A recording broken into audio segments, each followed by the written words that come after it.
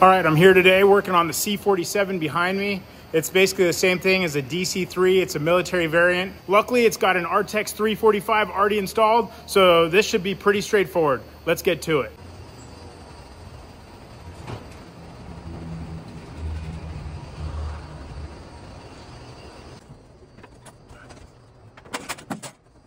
All right, so now we got the ELT out. We're gonna do the inspection as per 91207D. Now, one of the things, and the first thing on there, is you gotta check for proper installation. So I already looked and verified that this thing is mounted in the correct orientation.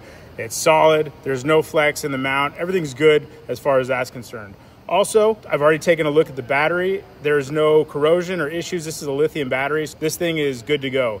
The next thing I want to check is for operation of the controls and also sufficient signal strength through the antenna. With a 121.5 ELT, that's pretty easy, but with a 406 ELT, you need a special setup. So let me show you what we're gonna do.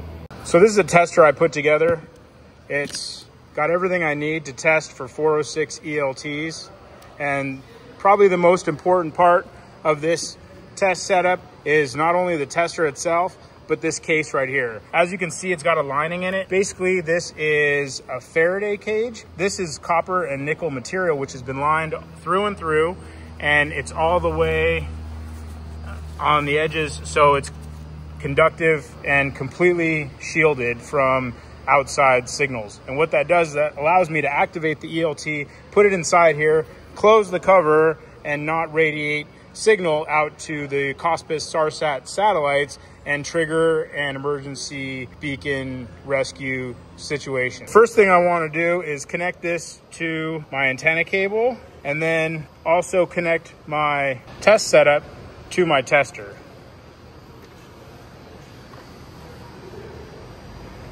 One more thing to note, in order to activate the crash sensor in this, I need to jump a couple pins together, so I made a little test jumper. That has to be installed, otherwise this thing won't activate. Now going into my ELT tester, I turn it on and I get it all set up and calibrated and ready for the new test. So I'm gonna do that. I'm gonna clear out the memory, select what frequency it's on. I'm gonna let it auto select because I don't know exactly the 406, but once I'm ready, I just activate it. Now this thing's good to go. Okay, and this tests both 121.5 and 406. So with the ELT itself, I'm gonna actually engage the crash sensor.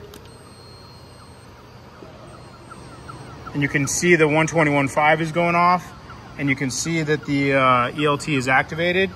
Now I'm gonna close the test setup and seal it because the 406 won't go off for 50 seconds approximately. So I gotta wait about a minute before it actually sends out a 406 test signal.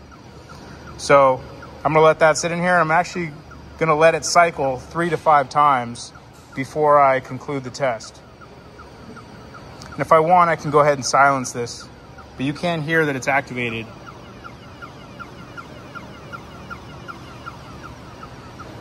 And what's in here is actually a very low grade AM radio. That's what you want to actually do the test for 121.5.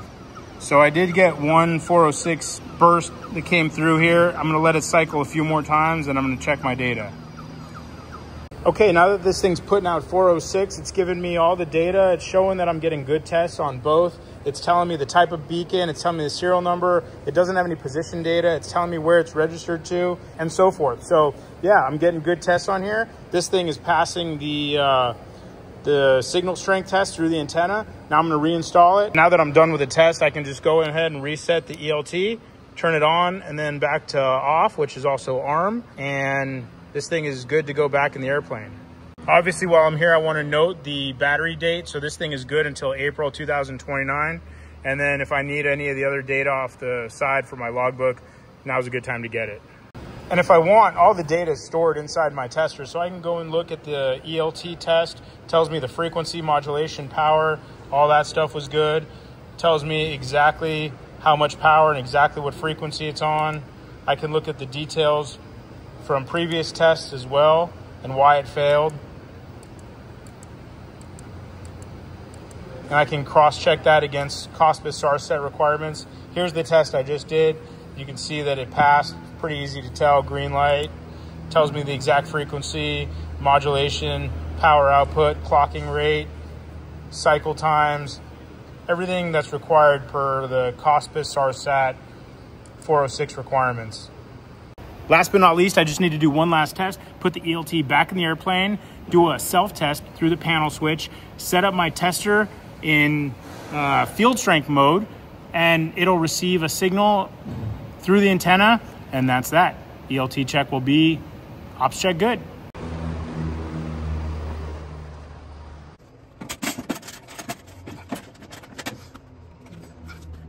That's about as solid of an ELT as I've ever seen mounted.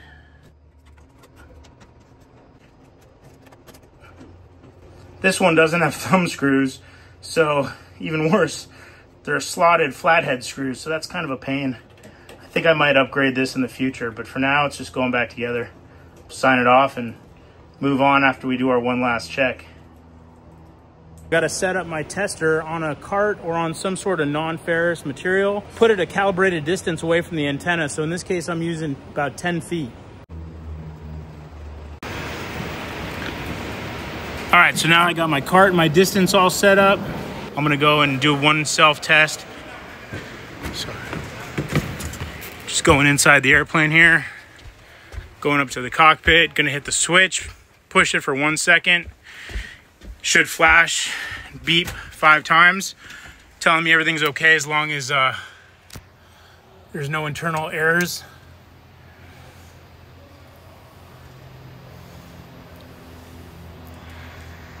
There we go. It's flashing and it's beeping in the back. You can't hear it, but 5 flashes or 5 beeps tells me everything checks out except no GPS position data, which is expected because the aircraft and GPS is powered down. Let's go see what it recorded back at the unit.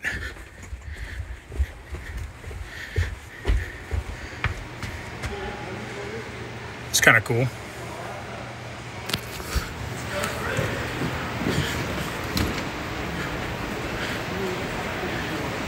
And there we are. Everything checked out good.